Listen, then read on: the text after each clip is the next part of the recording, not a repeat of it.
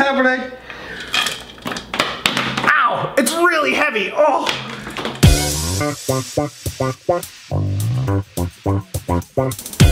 Why am I smiling like an idiot? Well, it's because I love cladograms, and today we get to talk about cladograms. Cladograms are trees that display evolutionary relationships, and for the last 130 years or so, this was the commonly accepted dinosaur family tree. On the top left, we have the long-necked sauropods, which include dinosaurs such as Apatosaurus and Brachiosaurus. Next to the sauropods, we have the somewhat closely related theropods. These are the three-toed, bipedal, primarily carnivorous dinosaurs, including T-Rex, this velociraptor that's lost its feathers, and of course, modern birds because, well, hashtag birds are dinosaurs. Together, sauropods and theropods make up one half of the dinosaur cladogram that scientists refer to as Saurischian dinosaurs. On the other half of the cladogram, we have Ornithischian dinosaurs. Paleontologists separate dinosaurs into these two groups based on their pelvic structure. In the pelvis, Saurischian dinosaurs have a pubis bone, seen here in orange, pointing downwards and even a little forward. Versus in Ornithischian dinosaurs, that same orange pubis bone points backwards towards the tail end of the dinosaur.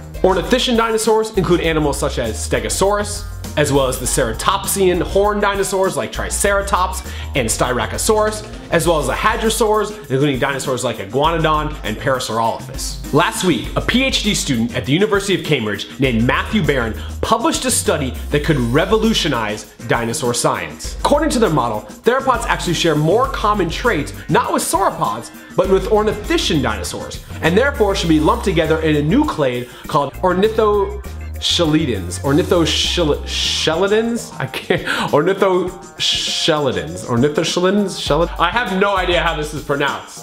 Ornithoskeletons. If this new study gains widespread acceptance, it means a revolution in dinosaur taxonomy, a rewriting of paleontological textbooks, and a reorganization of museum fossil halls that group dinosaurs into Saurischians and Ornithischians. But that's a big if. The scientific endeavor progresses by vigorously testing and retesting old hypotheses, examining new data, and never taking anything as dogma. Now, if you'll pardon me, I got a lot of work on my hands.